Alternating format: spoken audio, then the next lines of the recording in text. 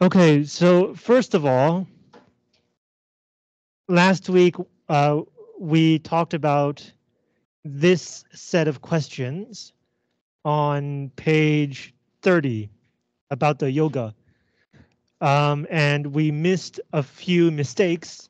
So I went back to check and I realized that they are actually significant enough to discuss in class.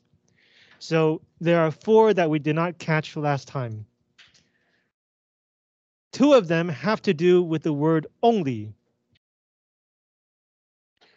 The first sentence, if you only learn one yoga posture, the idea is only one. So you should put the only before the one.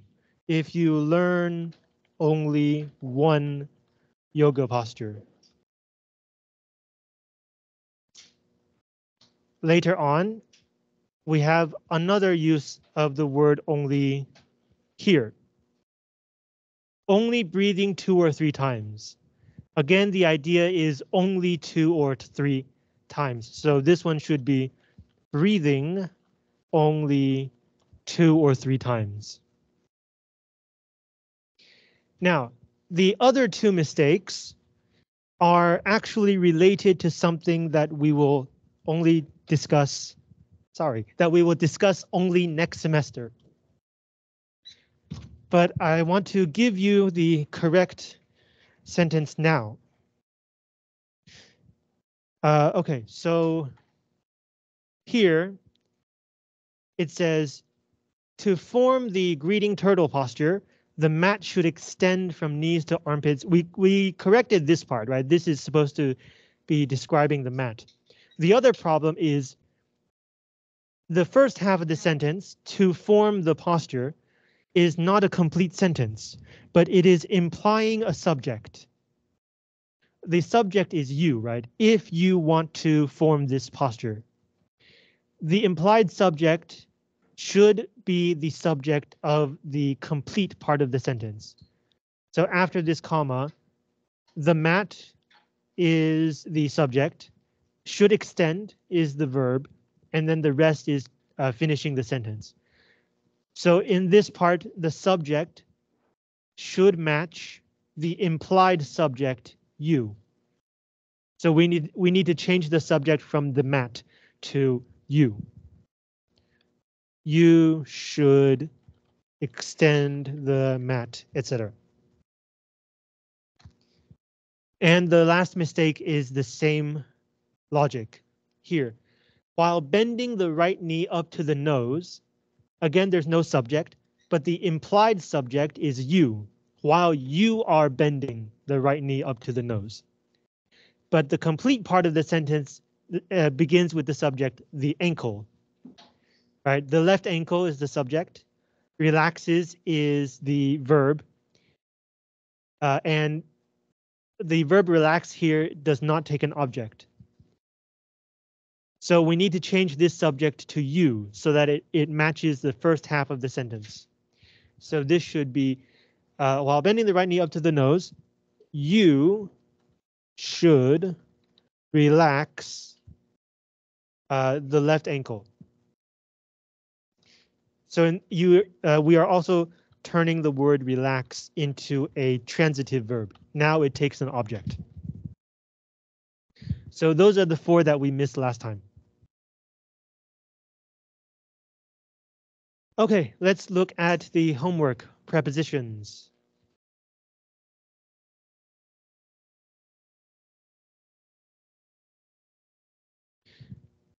Number 1, it already gives you. Consists of means it is made up of. 有什么组成? So if you use the verb consist of, the subject is bigger and the object is smaller, and the object goes into the subject. Number 2, I'm uncomfortable because that man is staring at me. Remember, if you use to, the other person is supposed to like receive the signal. There's supposed to be some kind of intention or communication. But if you use at, you don't really care what the other person does. So here, to stare at means to look at disrespectfully, like you're looking at the other person like they are an object. So it is stare at. Number 3, Ella hid the candy from the children. The idea is to take the candy away from the children and not let them see where it is. So you use from. Number 4. I arrived in this country 2 weeks ago.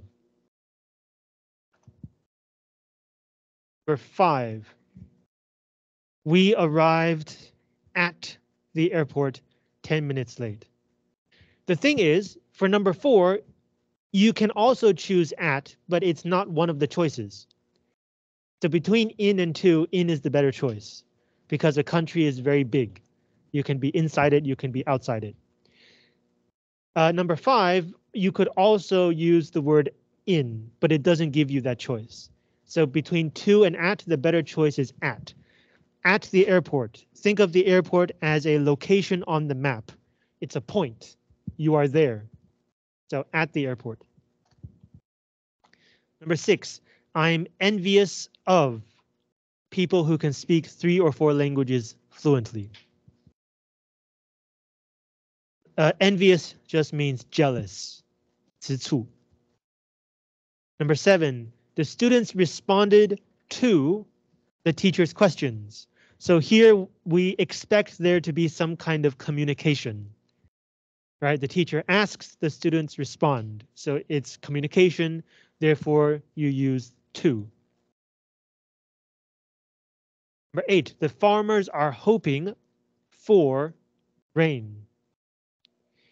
This is kind of tricky because in some parts of the world, the dialect, 方言, would also accept on, hoping on. A more common phrase like this is to pray on rain, which just means to pray for rain. But the more standard answer is for.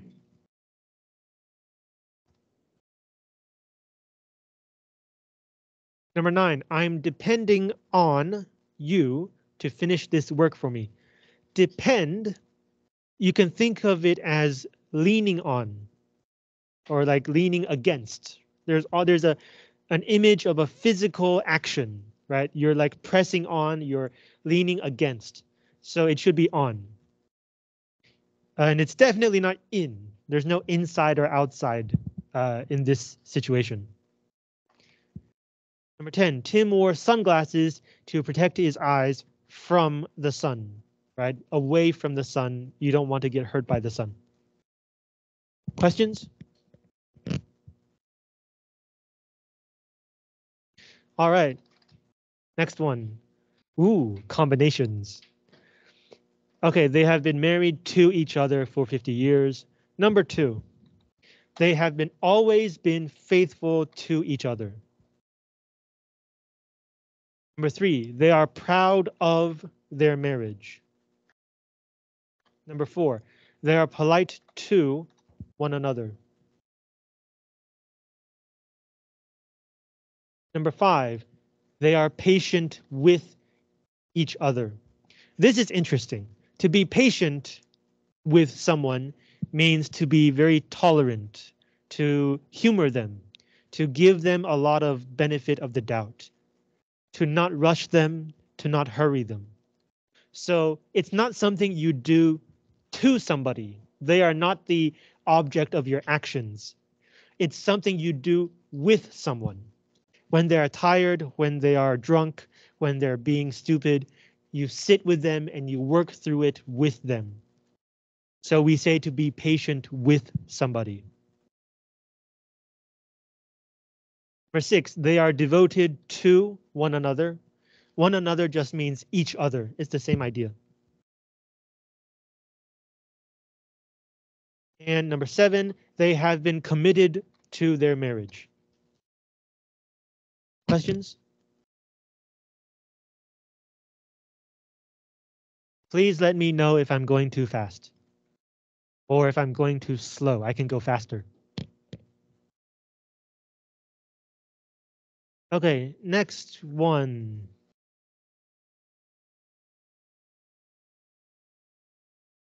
Oh, 其实不用那个. Okay. Number one, they are often annoyed at each other's behavior. In this situation, you don't really care what the other person thinks, how the other person responds. The idea is that they are doing something annoying. You are being annoyed by them. So your feeling is you are annoyed at them. They argue with each other every day. Argument goes in both directions, right? So you can't say argue.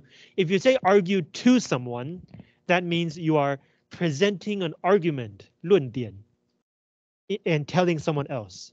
But it does not mean that you are fighting. Here it means that they're fighting. And fighting goes in two directions. So it's argue with someone. They are bored of their relationship.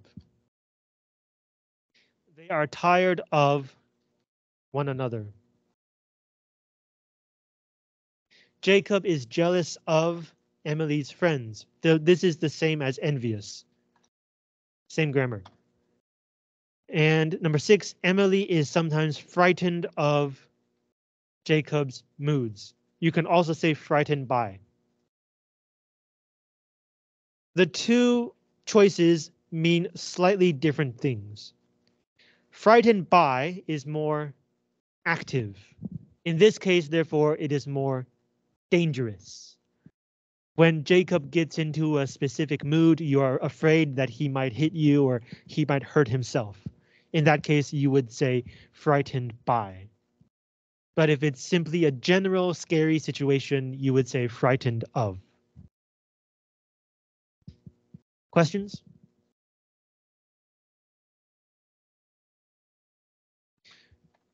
Okay, next one, page 33. Match A with B. Okay, so column A, my boots are made of leather.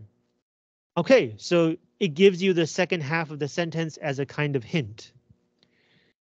Number 2, we hope you succeed. The best one is E, in winning the scholarship.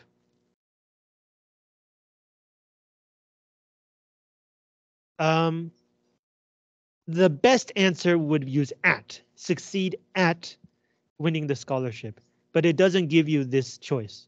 So the second best answer is in.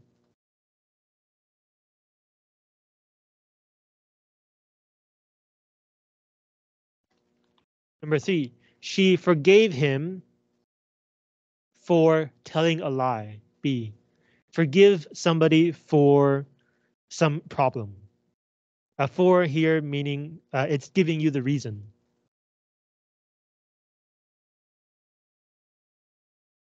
Number 4, I'm going to take care of the children tonight. To take care of. So F. Instead of take care of, you can also say care for without take. So take care of means to care for. 5, the firefighters rescued many people. A, from the burning building. So the idea is they entered the burning building and they carried people out. So they took them from the burning building. Number 6, I pray for peace. The reason you pray is you want peace. So you pray for peace, G. Number 7, trucks are prohibited from entering the tunnel. So the idea is you are taking trucks away from entering the tunnel. You're not letting them enter the tunnel. D. Questions?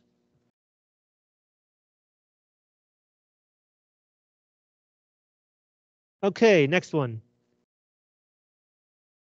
Andrea contributed her ideas to the discussion. So it's contribute to. Number 2, Ms. Ballas substituted for our regular teacher. The sentence pattern here is to substitute or replace A for B. A is the new thing, B is the old thing. Now, you can also flip this around. You can say B with A. Again, A is the new thing, B is the old thing. So A for B is first the new thing, then the old thing. Or you can say substitute B with A is to replace the old thing B using the new thing A.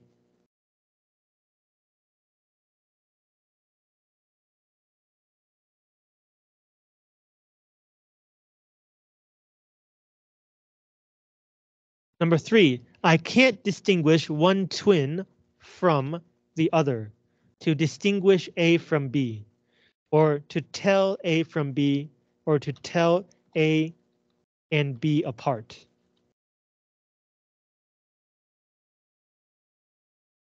Or, differentiate A from B, all of the same words. Number 4, children rely on their parents for food and shelter. This is the same as depend, right? Depend on, rely on, lean on. Number 5, I'm worried about this problem. In the passive voice, 被动语气, right? Am worried, it's passive. You can only use about or you can always use by, but in this case, you can also use about.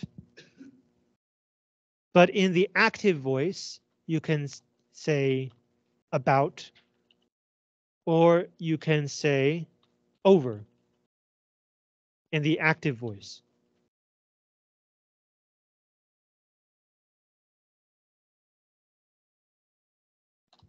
Number 6, I don't care for spaghetti, which means you don't want spaghetti. I'd rather eat something else. Spaghetti is just the more formal name for pasta. Number 7, Charles doesn't seem to care about his bad grades. So this is the usual meaning of care, right? I don't care about something. Number 8, I'm afraid I don't agree with you. I'm afraid is just more polite. It doesn't mean anything special. Number 9, we decided on 8 o'clock as the time we should meet. To decide on something means the on presents the decision. You can think about this as like a group of people are talking about something. The choice is still up in the air, right? It has not yet been decided. So when it is decided, it falls onto the choice, right? So you decided on something.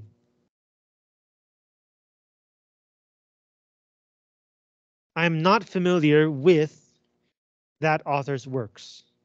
I don't know it. Almost to come, I'm counting on you to be here. Again, same thing, right? Depend on, rely on, lean on, count on. These are all the same idea.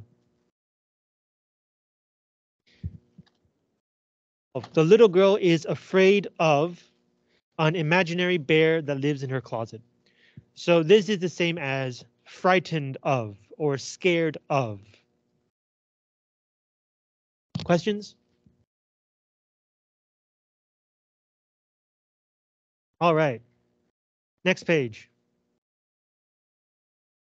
Number 1, we will fight for our rights. This is why we fight. Number 2, who did you vote for in the last election? Number 3, Jason was late because he wasn't aware of the time. He didn't know what time it was.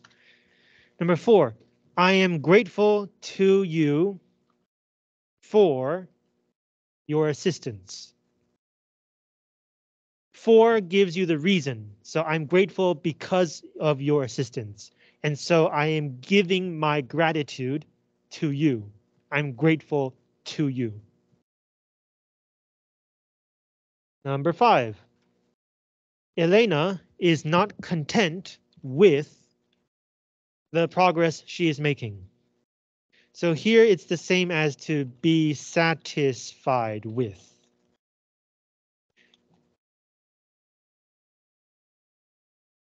Number 6, Paul's comments were not relevant to the topic under discussion. Oh, it gives you another one, right? Under discussion. When you discuss something, the thing is under discussion. Number 7, have you decided? Which one should this be? Decided on, right? We just saw this. To decide on something. Have you decided on a date for your wedding yet? Number 8, Patricia applied for admission to the university. So the reason she applied is she wants to get admission. She wants to enter. Where does she apply? She sends she sends her application to the university. So apply for admission to the university. Number 9, Daniel dreamed of some of his childhood friends last night.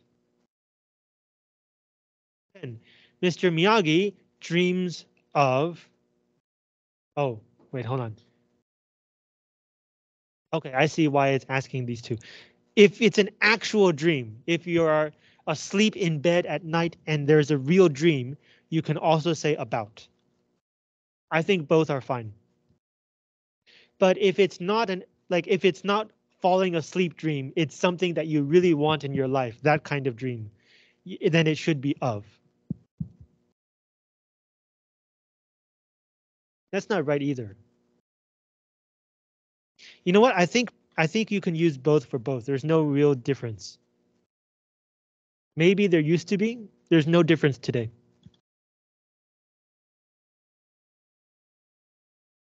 Number 11, the accused woman was innocent of the crime with which she was charged. So it gives you another one. To be charged with a crime means that the government accuses you of committing a crime. Right? To be charged with.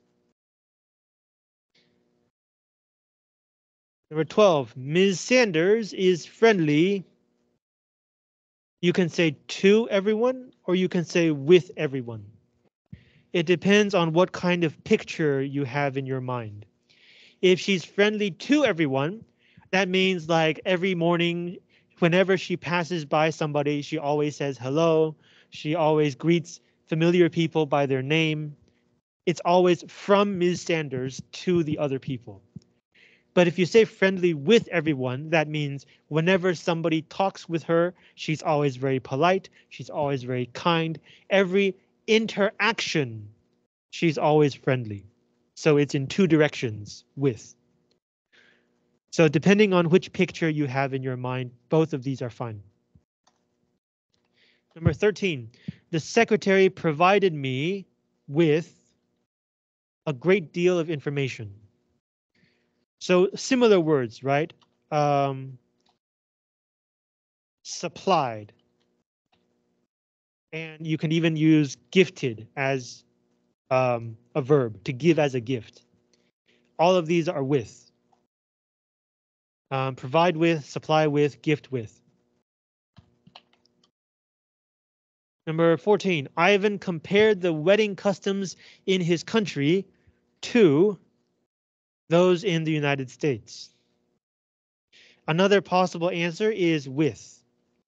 Again, the difference is it going in one direction or is it going in two directions? Is Ivan saying, is he only thinking about Like, oh, the ways that they are different. Or is he also thinking about the ways that they are same? Questions?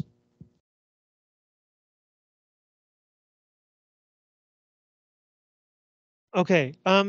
If you have a lot of wrong answers, don't worry. This is also a way to learn about these words and the prepositions that you should use with them. So don't think about it as making mistakes. Think about it as learning while doing. Okay, so that's the homework. Today, we are going to talk about um, punctuation and typing. Punctuation. So there are a few things. Well, I think there's one important idea you should know about English. Two important ideas you should know about English punctuation. The first very important idea, especially for Chinese speakers, is that in English, there is only one kind of comma. In Chinese, we have two commas. We have the regular comma, 逗号, and we have the series comma, 顿号. English does not have the series comma. When you make a list of things, just use a regular comma.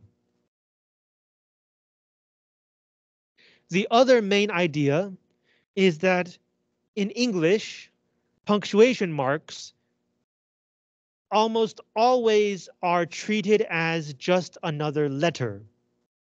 They are not a separate word. So in Chinese, a punctuation mark takes up the same amount of space as any other Chinese character. Right? If you're writing them in blocks, 格子, then a punctuation mark takes up its own space in the block. Right? 中文的标点是全形，它占据自己的格子。But in English, that is not true.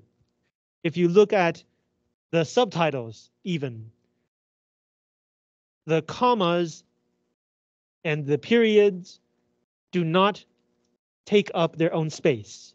They are added to the end of the previous word as just another letter. For example, at the end of this sentence, there is a period to tell us that the sentence has ended. The period does not have its own space. It is connected to the previous word as just another letter. Therefore, if you put the punctuation too far from the previous word, it is wrong. If you don't separate it from the next word, it is also wrong. It is another letter that follows the previous word.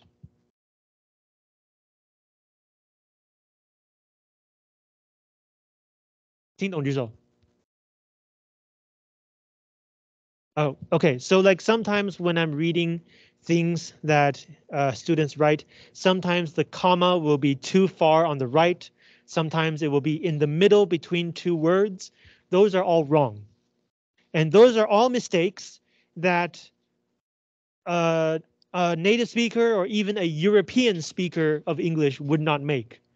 Because in languages that use an alphabet, the punctuation always is connected to the previous word as another letter and never its own independent symbol. That kind of mistake is only made by Asian people. Okay, so those are the two key ideas. If those are the only two ideas you remember from this week, I will have succeeded as your grammar teacher. But we should still talk about the rest of the English punctuation marks. Let's start from the easy ones. Period. In British English, they call this the full stop. This is British English. So if a Brit talks about a full stop, now you know what they're talking about.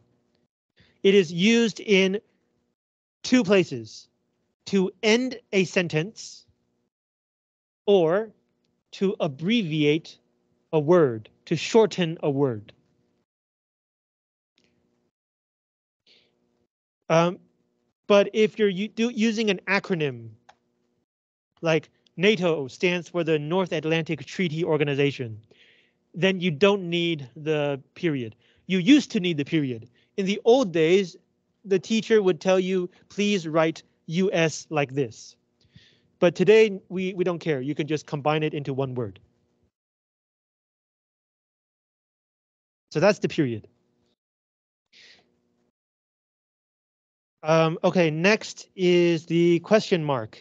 And, well, no, let's start with the question mark. Question marks tell the reader that this has been a question. Even if the sentence order has not changed, if it ends with a question mark, it tells the reader that this sentence is not sure. The information is not entirely accurate, maybe. So traditionally, you have to change the sentence, right? I got the job would become, did I get the job? The sentence changes, and we will talk about this next semester. But now, in the age of the internet, you will also you will mostly see this, actually. Same sentence ending with a question mark. In this case, it is still a question, and it means, is this true? Did this really happen? I can't believe it. Now, the other thing about the question mark is that it does not have to be the end of a sentence.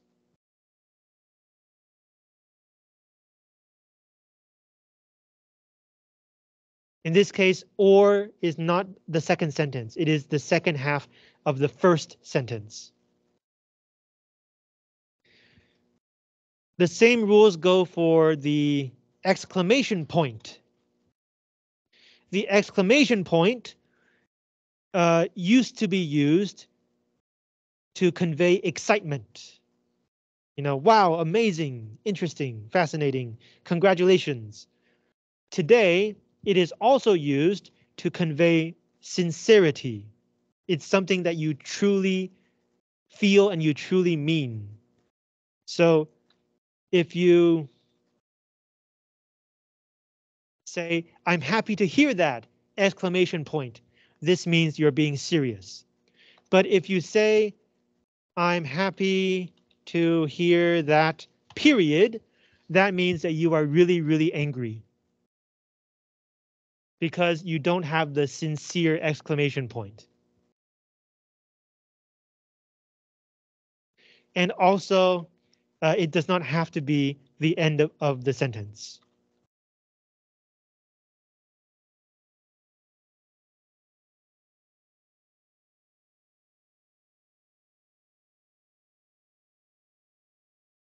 Okay, next. Parentheses. Parentheses are used to give extra information. They come in pairs. If you use one, you have to use the other one. Now, punctuation marks that come in pairs also have a special rule. This one still comes at the end of the word. It's part of the word too. But the first one comes before the first word in this section. It's part of the word and. So if you put your parentheses here, this is wrong. I say that it puts together what's inside the parentheses. 它夹中间.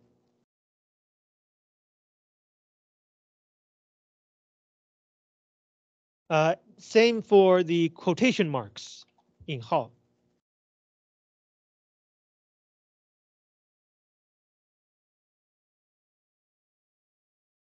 Right, so this is something that he said. It is an exact quotation.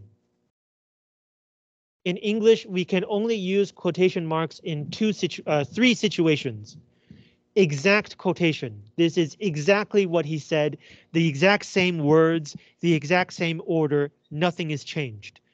Then you should add quotation marks. And again, they tuck in the middle part. So this quotation mark is part of the word job, and this quotation mark is part of the word I. The second way we use quotation marks is for irony. Oh, sorry, let me stick with this one first. There's one more thing to know about quotation marks as quotation. If you are introducing it with this, right? Somebody said something. This comma has to be here. This comma separates the quotation from the tag, 标签, the information about who said it. If the person comes first, he said, and then comma, space, first quotation mark, the quotation, second quotation mark. In American English, the period always comes inside the quotation mark. In British English, it depends. In British English, it only goes inside the quotation mark if it is part of the whole if this is a complete sentence. Although in fact, British people are quite lazy with their punctuation and they will always put it outside the quotation mark, even if it's not supposed to be there. But American English always puts it inside. If your speaker tag comes at the end of a sentence, this is lowercase because it's still the same sentence, but also the sentence does not end here. So you should change this period to a comma. Again, if you're using British English, the comma goes outside the quotation mark. So that's the first use of quotation marks. The second use of quotation marks is for irony, 讽刺. So for example, another way to say this is a special use of language, a special meaning. So if you say I, quote, got the job, like this, that probably means this is not a good thing. Getting a job is usually a good news. But if you put it in quotation marks, that means you are talking about this in a special way. If it's special, it's probably not good. So this situation might be you need a job or else you're going to starve to death. So you apply to everything. But the only job that you get is something that you don't want to do. So you do have to do the job, but you're not happy about it. So you might tell your friend, I, quote, got the job. It's irony.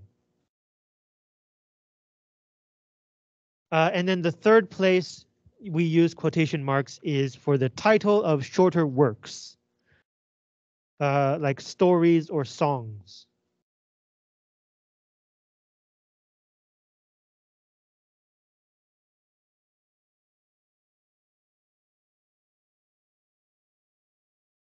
So for example, the song You Belong With Me is a song on a Taylor Swift album.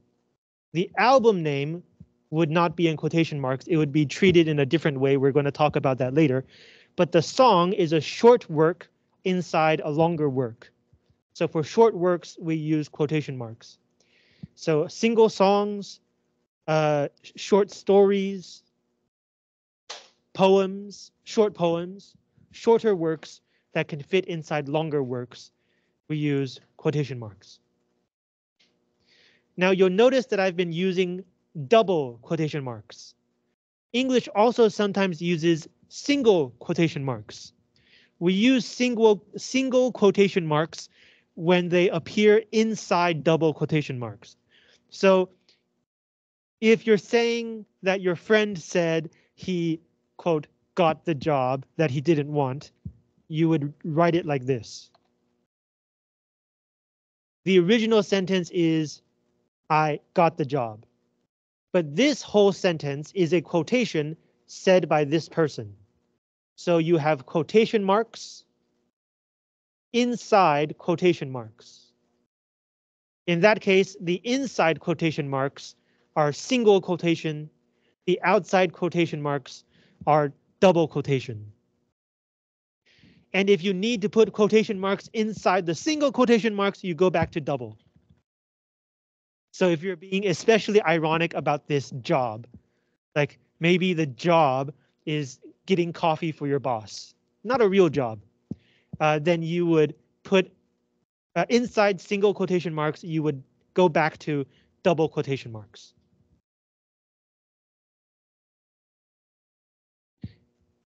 If you need to add parentheses inside parentheses, you use brackets.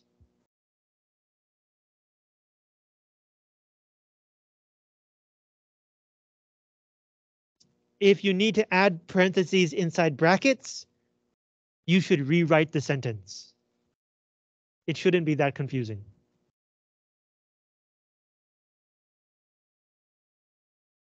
Okay, I think we have 4 or 5 punctuation marks left. Okay, so next is the colon. This one. A colon is used to explain things.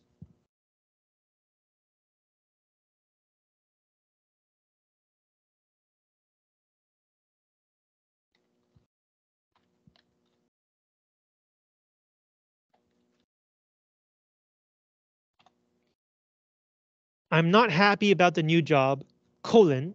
I didn't really want it. This colon means because. And like most other English punctuation marks, it is added to the previous word. It is part of the word job. Now,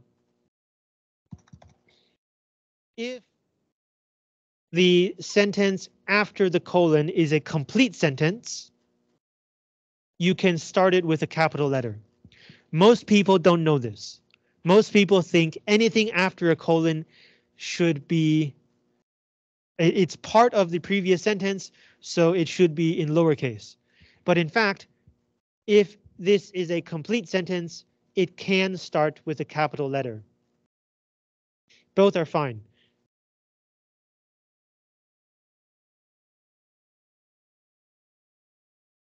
Okay, now we're starting to get into some of the harder stuff. If I just said that for a quotation, the words have to be exactly the same as the person said them, right? But if you need to change the quotation, you need to tell the reader that you are changing the quotation, that this is not exactly what the person said. If you need to take something out of the quotation, use what we call an ellipsis, 三节号, sorry, ellipsis, 三节号. And in English, it is period, space, period, space, period. So in this case, maybe the original quotation was, I got the bad job. That's not supposed to, 不应该大写. Got the bad job. So in this case, you are changing the quotation. You took out the word bad. So you have to tell the reader, there used to be something here, but you took it out. If you need to add something, let's say the original quotation is, I got the job, and you want to add the word bad to explain to the reader the attitude about getting this job. You have to put the added thing in brackets. Not parentheses, brackets. 中瓜不是小瓜. So this tells the reader that you added something here. That this is the original quotation and you added the word bad.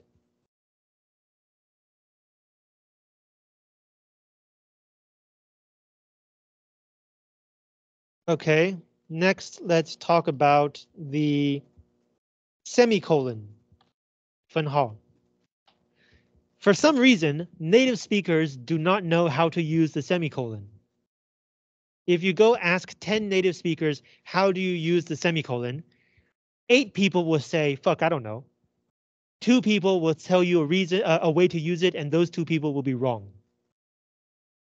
The semicolon is the same as a period, except the sentence before it and the sentence after it are connected in some way.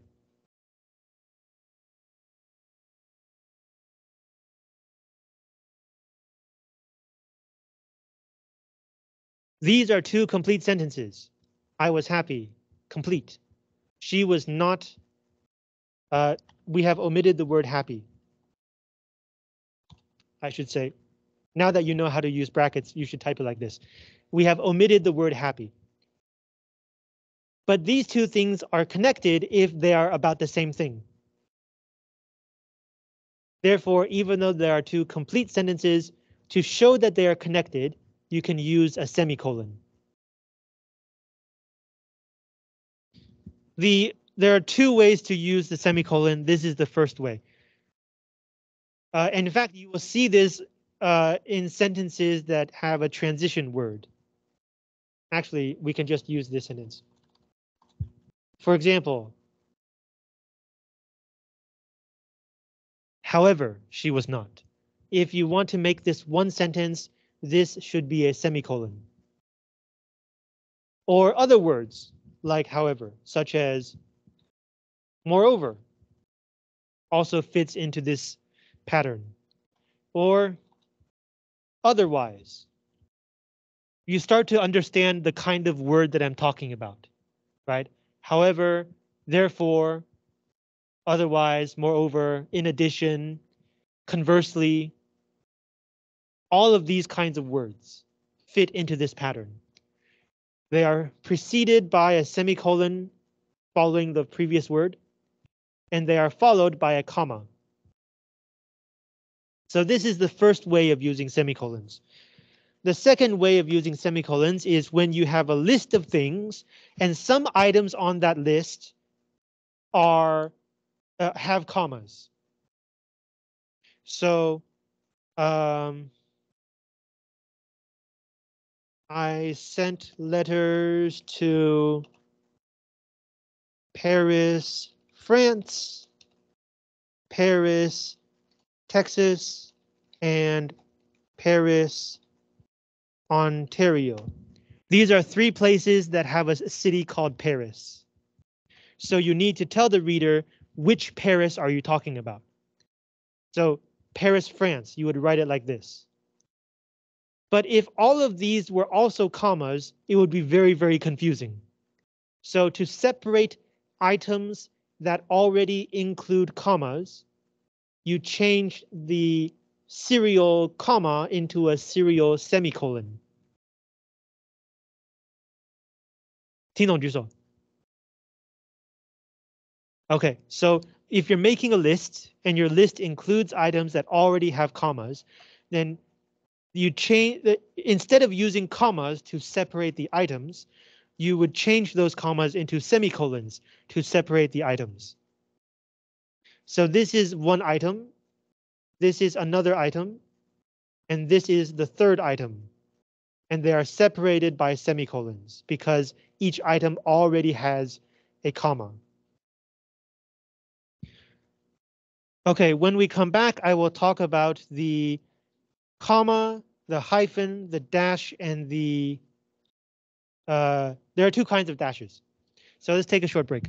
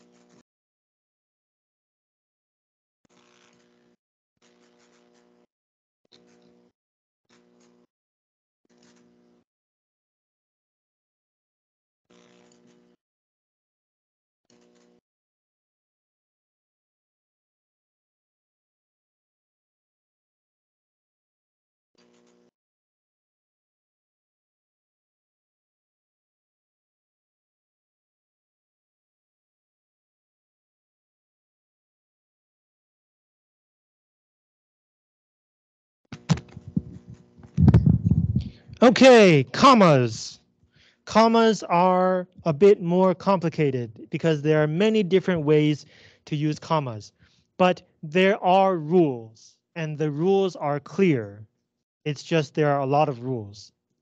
So at least this is one place in English grammar where there are very few exceptions. So the comma. The first place to use the comma is when the sentence is out of order. I mentioned this in the first week. The typical English sentence order is subject, verb. Oh, that's a bad sentence. Sorry.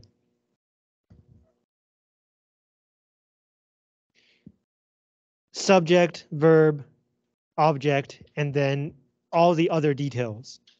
So if you move all the other details to the front, you have to use a comma to tell the reader that the sentence order has changed. That would be this comma.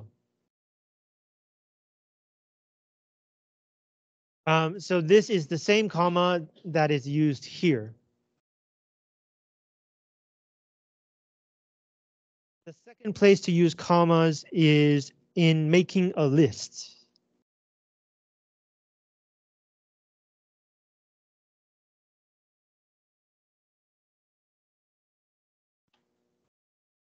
Item 1, comma, item 2, comma, and item 3. Some people will say you should not add this comma, but in American English, it is more common to add it than to take it away. The opposite for British English. In British English, it is more common not to use this comma. It's so famous that it has a name. This is called the Oxford comma, 牛津逗点, or the serial comma, 系列逗点. The next place to use a comma is when you are giving unessential information. This information is not necessary, but it adds context. It's useful to tell the reader or something. So a speech tag is this kind of comma. This comma before the he said. It's not necessary to say who said the quote. The quote itself is the important thing. So we use a comma to separate the important quote from the unimportant speaker information. You can also use a comma like a parentheses.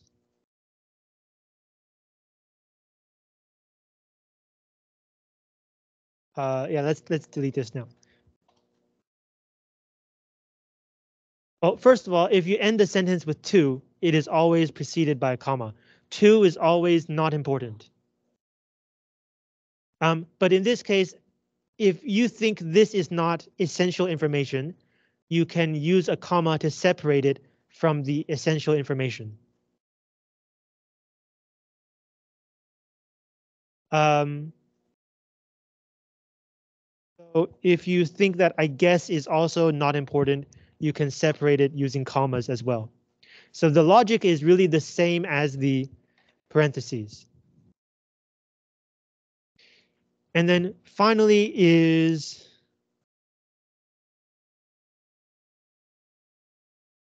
what we call the appositive comma, 同位语. A positive means that the two are the same. So the two nouns before and after this comma, my brother, Ken, these are the same people. These two are the same person. So this is not essential information. We already know this person is my brother. The name really is not essential to the grammar. And so appositive commas are considered a kind of supplemental information. And therefore, you can separate it from the rest of the sentence using 2 commas. So the sentence would be, this is my brother behind me. But if you want to add that extra information, you can use 2 commas to tell the reader, this is not essential information, but I want you to know anyway. 帮我关一下门。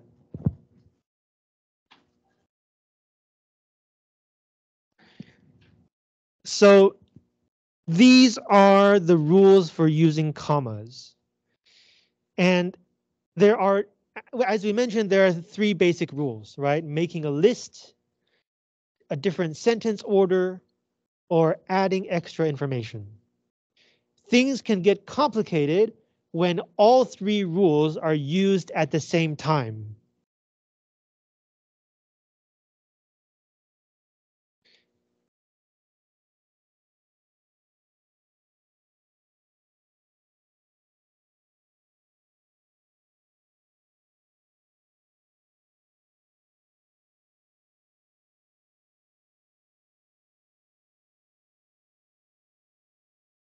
So in this sentence, all 3 rules are being used. First, the sentence order is not the typical order, right? This should come at the end. But because the end of the sentence has so much information, we move this to the beginning and we use a comma to tell the reader we know this is not the usual sentence order. Then we have a list. I did 3 things. Number 1, I drove my car. Number 2, I rode my bike. And number 3, I ran. So these commas are to tell you that this is a list of things. Finally, this is extra information. My emphasis is that I did these 3 things, but I also want you to know why. The reason is in order to reach my brother. And then I tell you my brother's name, which is also not important. Ken. Okay, questions about commas? Okay, we have 3 more punctuation marks. And I made a PowerPoint for this. Hyphens and dashes. Hyphen in Chinese, 连结号. It connects 2 words into 1 word. Eagle-eyed, 鹰眼, pre-war, 战前. These are 2 words or 2 parts of a word that are connected by a hyphen into 1 word. So when you say something like a 3-year-old kid, then you have to use hyphens because 3-year-old is 1 word.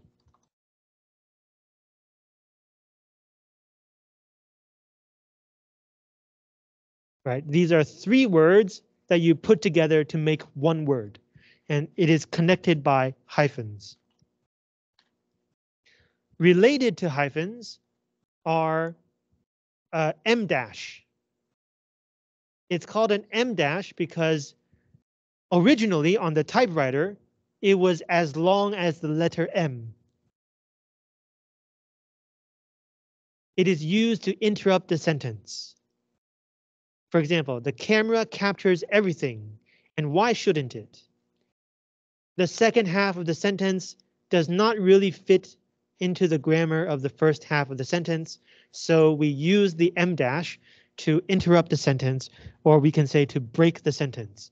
And that's why in Chinese we call this 破折号, because you're breaking the grammar.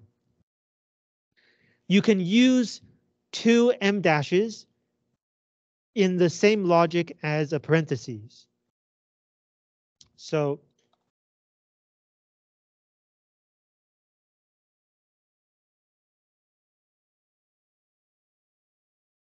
my brother Ken is behind you, holding a knife. So if you think that this information is just very not important, you can use parentheses. It's kind of like the reader knows the name of your brother, you're just reminding them. If you think this information is very important, you can use 2 M dashes to interrupt the sentence and to emphasize this extra information.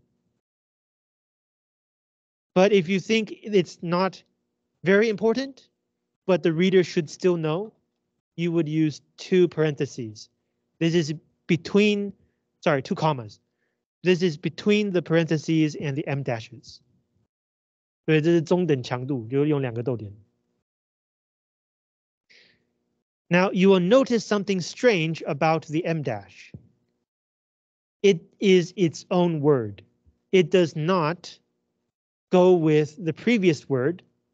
It does not go with the next word. It is placed exactly in the middle and it connects 2 words.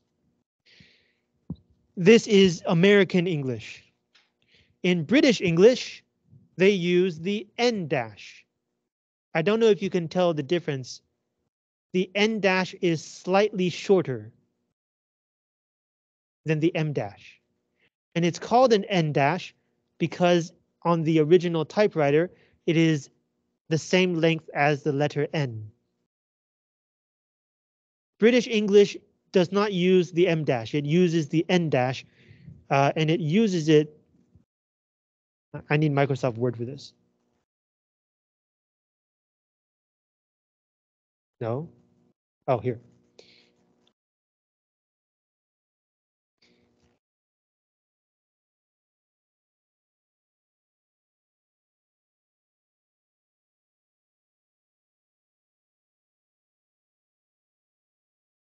So in American English, you would use the M dash to break apart, to interrupt the sentence. But in British English, they use the N dash like this. There is a space before and after the N dash when it is used to break a sentence. This is in British English. But in both kinds of English, you would also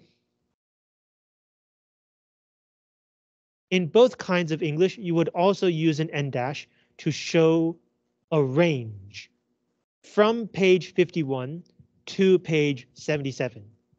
From year 2020 to year 2023. The N dash shows a range, 范围.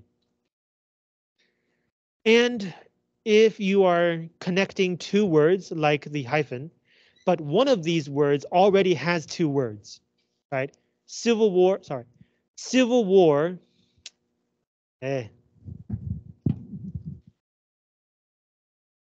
is 1 word.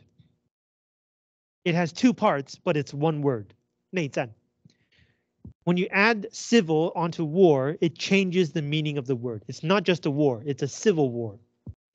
So if you need to add something to this word using a hyphen, that hyphen becomes an N dash. Right? Pre-war, because war is 1 word, uses a hyphen. But pre-Civil War, because Civil War is 2 words, uses an N dash. And let's see. Right, so if this is to say in Chinese, we would use an M dash like this, right, to introduce information. But in English, this would be the appositive comma or 2 M dashes. You would not only use 1 set of M dashes in English, only in Chinese. You don't have to worry too much about dashes. You will have the chance to learn about them again next year during English Composition 4, 英文写作4. Okay, and those are the punctuation marks. Questions? Oh, I should also show you this.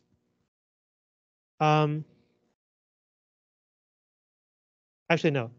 Okay, so if you don't have questions, now I want to give you some very quick practice. This is the correct sentence. I'm now going to show you some incorrect sentences and ask you why are they wrong. Ready?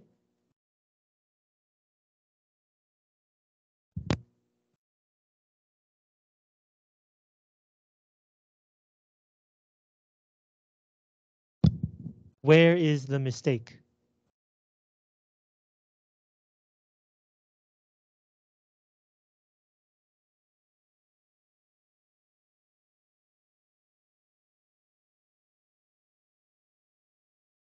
right? There has to be a comma between the quotation and the speech tag. Next one. Where's the mistake?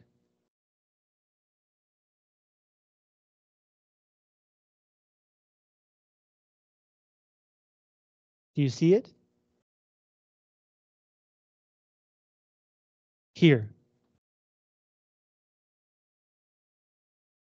The punctuation mark must follow the previous word.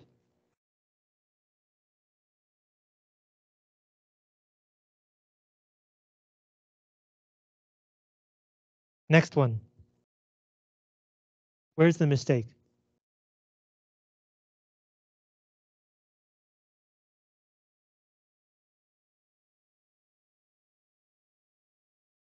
Here. You should use a double quotation mark, not two single quotation marks. These are two different things. Right? Look at this one. These two are very close together. And then look at this one. These two are not the same. This is two symbols. This is two single quotation marks. This is one double quotation mark. It looks different.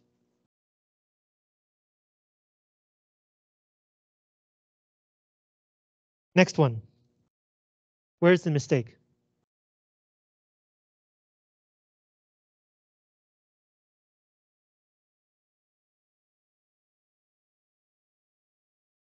Here. The quotation marks and apostrophes are not supposed to be straight.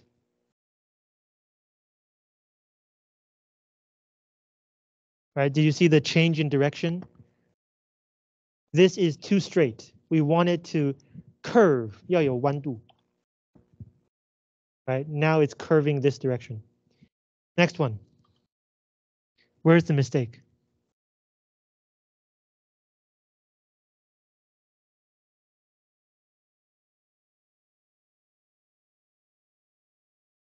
Here. This is supposed to be the same sentence. If you write it like this is two sentences. But the second part is talking about the first part. They are one sentence.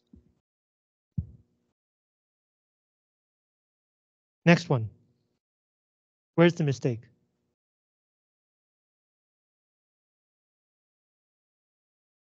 Yes.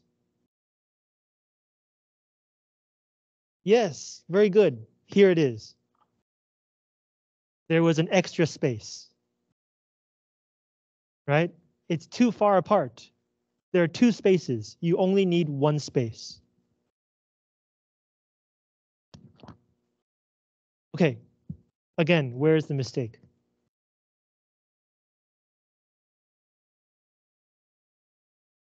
Do you see it? Yes, here it is. Again, an extra space. The ending quotation mark is part of the previous word. It is not an independent symbol. There should not be a space here. Okay, that's it. Great. So now you know the difficulty of finding these kinds of mistakes. Next, I want to talk about typing. If I can find the slide. Oh, here we go. Okay. This is a keyboard. These are the keys that you should know. Okay, so parentheses are here, right? 9 and 0. But brackets are here. 中括号在这里. If you need large brackets, 大括号, hold Shift and then type this, and it will give you large brackets. But in English, we don't need large brackets. We only need middle brackets, or small brackets, I guess. If you need a quotation mark, they are here. If you need a single quotation mark, just type once.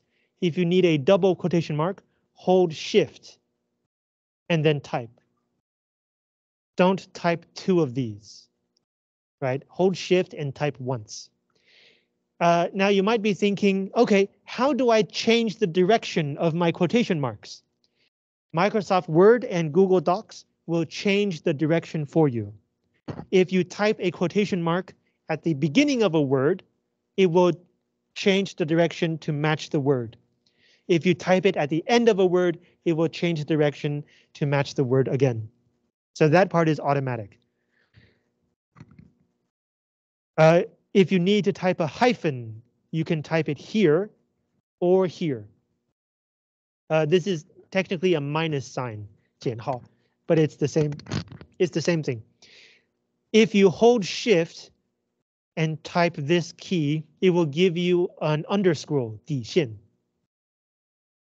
But it will be an empty underscore. 它不是画底线，它是空白底线.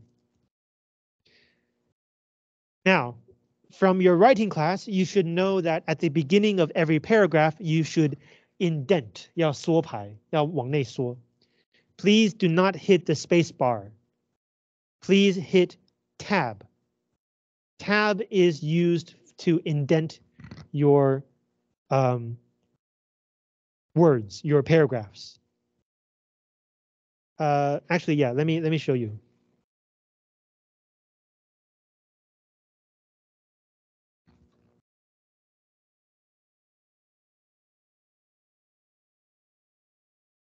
Yeah.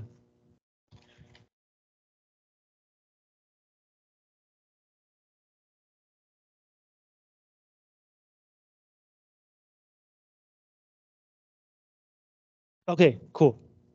So if you type space, it just does this. It's a very small. Wait, what am I doing? Here. It's a very small difference, right?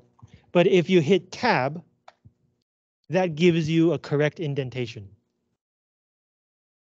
Right, one key, that's it. And then finally, I also marked this key right here. This is technically called print screen system request. If you type this key, the computer will actually let me do it right now.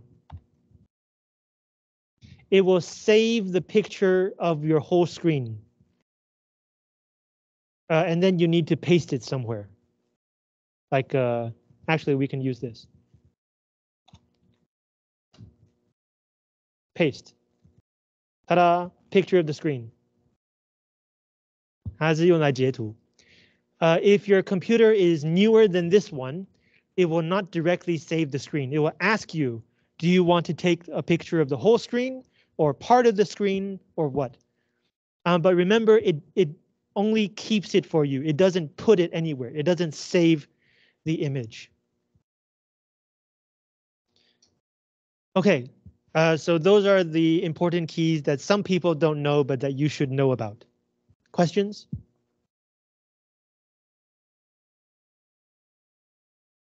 Okay, let's do some practice.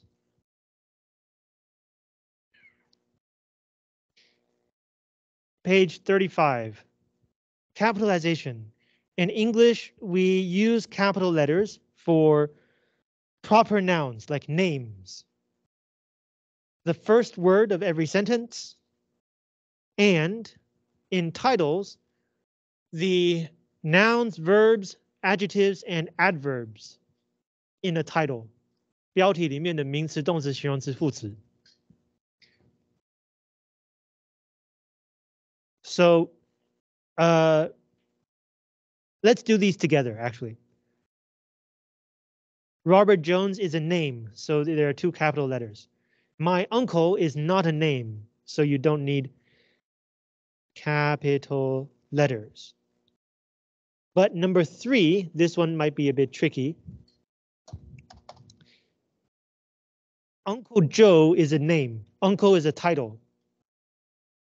And Aunt Sarah is also a name. Aunt is a title. It's like, yeah, so in this case, these two should be capitalized. For this reason, let's look at number 4. I'd like you to meet my aunt. It's not a name and it's not a title. It's just a kind of person. So there's no change. Similarly, if you say, I want you to meet my mom, it's lowercase. But if you want to say, I want you to meet mom, then it's capitalized because mom is now a title or a name. The name of, you call your mother mom. It's the title that you give her. So it should be capitalized. For the same reason, if you use the word earth to mean soil, it is lowercase. But if you're talking about our planet, Earth is the name of the planet, so it should be capitalized. Number 5, Susan W. Miller is a professor. It's a name, so Susan W. Miller. Also notice that this period is for abbreviation, 缩写点. So we don't need to always write out her full middle name. And then professor is a kind of job. So you don't need to capitalize it. But if you're using it as a title, you're calling her Professor Susan W. Miller, then it should have a capital P because it's a title and it's part of her name. Right, the next one.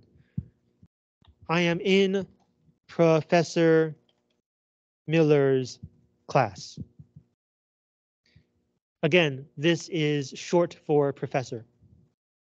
Number 7, the weather is cold in January. January is the name of the month, must be in capital letters. Number 8, the weather is cold in winter. Winter is one season, it is not a name. So don't have to be in capital letters. Number 9, Monday is the name of the week. Number 10, the city name is Los Angeles. Number 11, the state name is California. Right, so all of these names must be capitalized. But number 12, I like to visit large cities in foreign countries. There's no name here. Number 13, there are 50 states in the United States of America. The name of the country should be in capital letters, but 50 states, this is not part of the name. It is just a thing. So this should not be capitalized, only when it's part of the name. Number 14, it used to take weeks or months to cross an ocean, no names. Number 15, today we can fly across the Atlantic Ocean. This is the name of the ocean. In hours. Number 16, I live on a busy street near the local high school. No names. Number 17, I live on Market Street. This is the name of the street. Near Washington High School. This is the name of the school.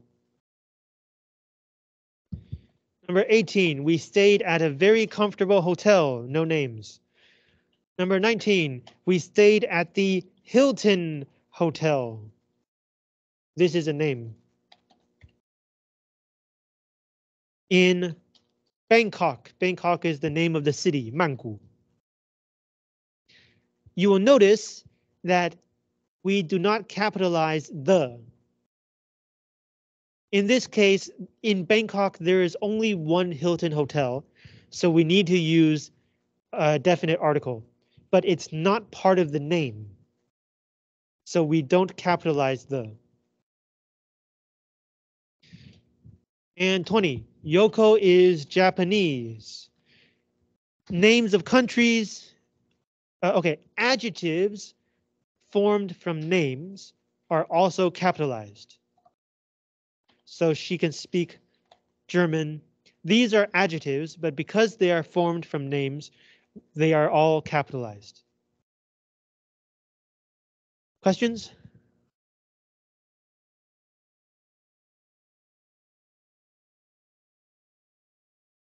Okay, page 36. Ooh, okay, these are kind of hard. Okay, I'll give you 3 minutes. The first half of page 36 is only about capital letters. Before you begin, this is also something you should know. I said that for the name of smaller or shorter works, we use quotation marks, like the name of a song or the name of a story. But for the name of longer works, we use italics, 斜体. In Chinese, we have the arrows for book names, 书名号, but in English, book names are italicized, 加斜体. This means this is a longer, complete work.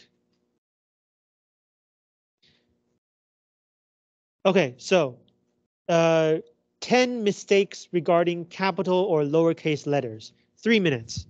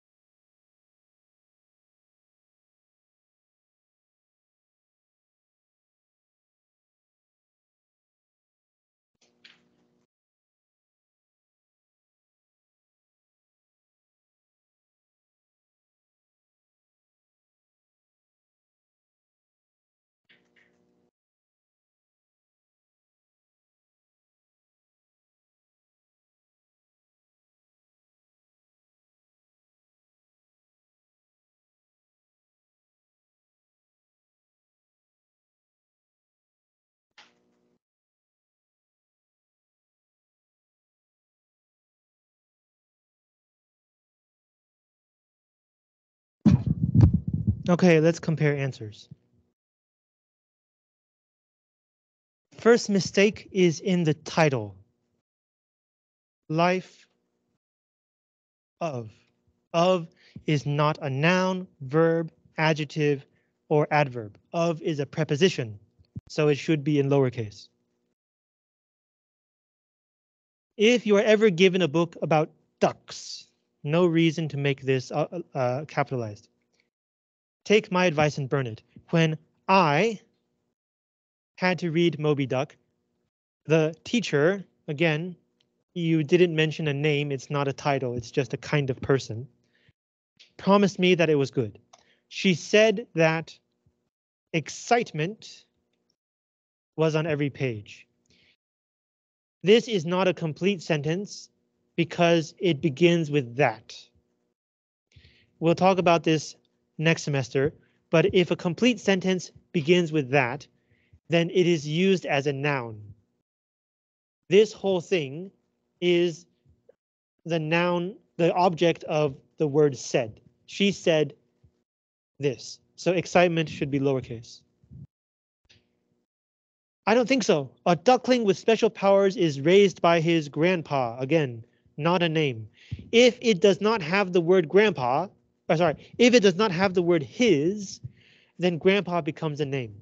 But it said his grandpa, so it's just a kind of person. Moby actually goes to school and earns a doctorate or a PhD in bird science. After a really boring account of Moby's freshman year, the book turns to his career as a flight instructor.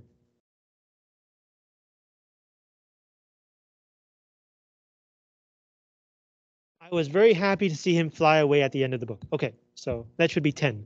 1, 2, 3, 4, 5, 6, 7, 8, 9, 10. 11?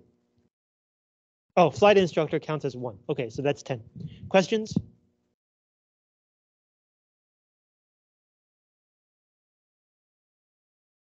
Okay, next page. I want to, sorry, not next page, next half. I want to finish all of the questions today. 5 commas that appear where they shouldn't, and 10 spots that should have commas but don't. Let's do this together. So basically there are a total of 15 comma mistakes.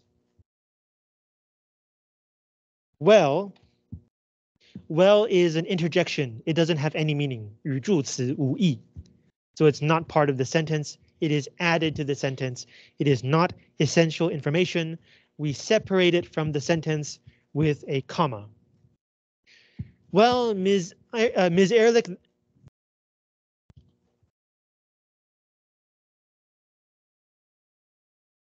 comma. Because the point of the sentence is that time of year has arrived again. And the person is talking to Ms. Ehrlich. They are using her name to get her attention. In grammar, we call this the vocative tense. 呼吁格. And it is also not important information. That time of year has arrived again.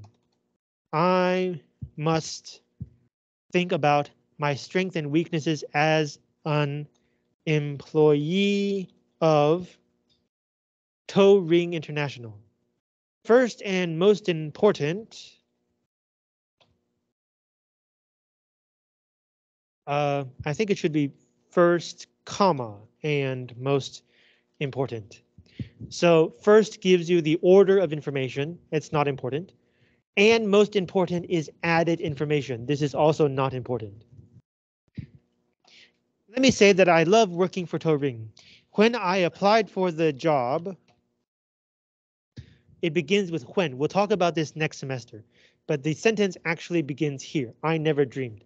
So all of this part should come at the end of this sentence. Because it is here at the beginning, we tell the reader the order has changed by adding a comma to separate the two parts of the sentence. I never dreamed how much fun I would have taking 2 long lunches a day. For adjectives, if they are the same kind of adjective, you can separate them using 1 comma. But these are 2 different kinds of adjectives. This one is how many, this one is how long. So you can just put them together without a comma. Sneaking out the back door is not my idea of fun. This is a gerund phrase, right? So this is the subject of the sentence. Is the main verb. It is the same part of the sentence. You do not need a comma.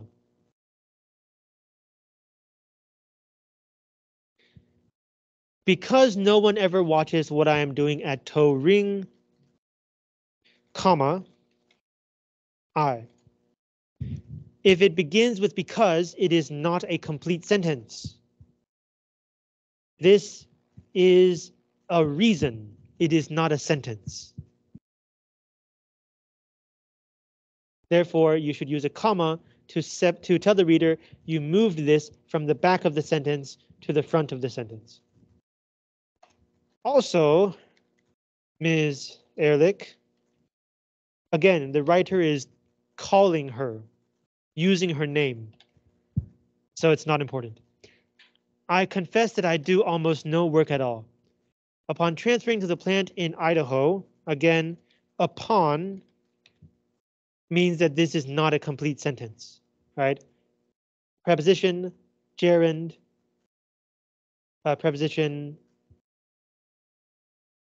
object, preposition object. This is the subject. I is the subject. So before this is not a complete sentence, we use a comma to separate the two parts. I immediately claimed a privilege given only to the most experienced, most skilled employees. So as I said, these are the same thing. Experienced and skilled are the same thing. So you need a positive comma here, 同位语逗点.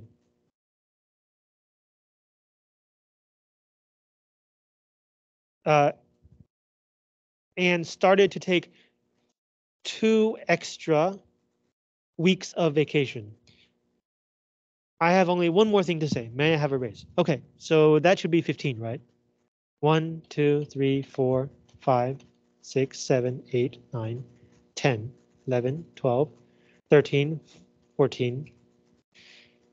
Okay, so it wants us to delete this one. Skilled employees. This is on a positive comma, but the idea is essential to the sentence.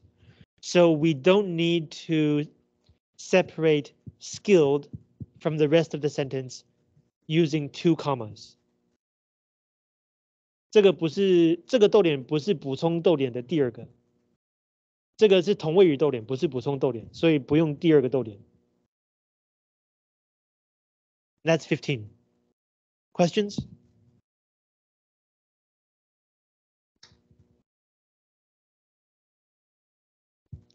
Okay, next page. Quotation marks. 10 places that need quotation marks.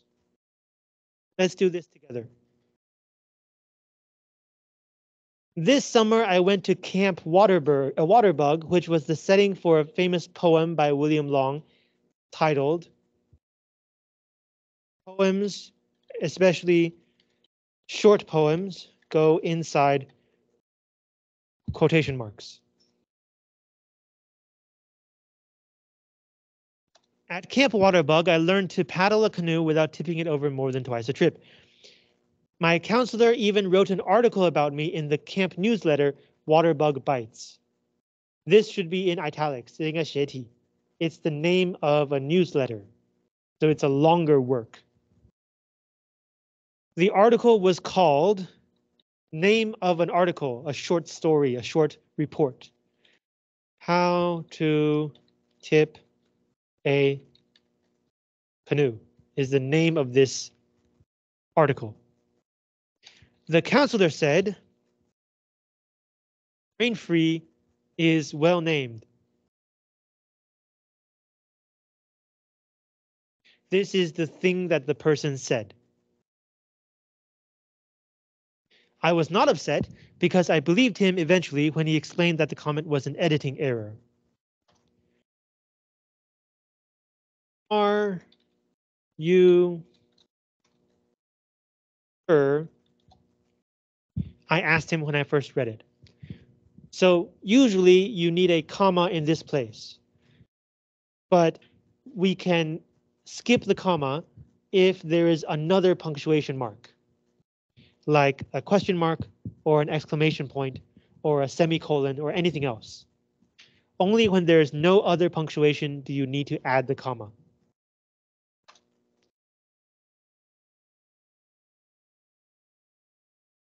You know, he responded quickly, that I have a lot of respect for you.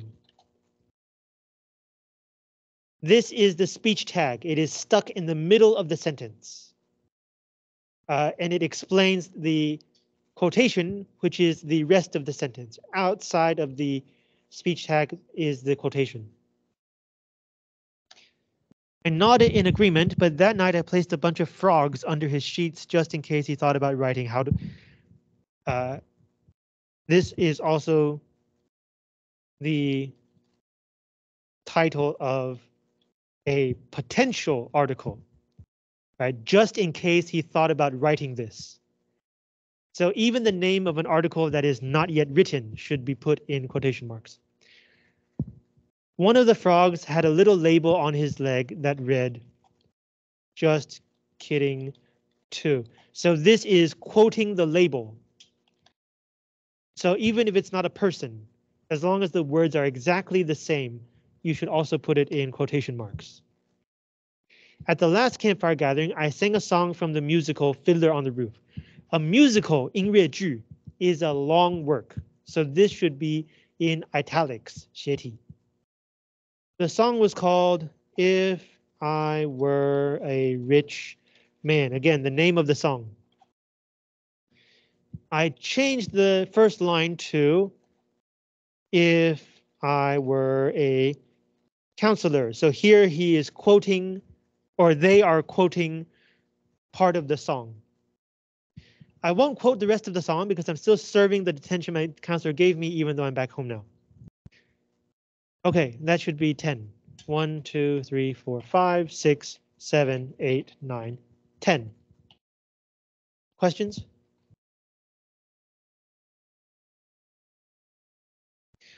Okay, that is the end of the handout. We have finished the whole damn thing. Yay. Next week is the mock exam, 模拟考. The results will not be part of your final grade.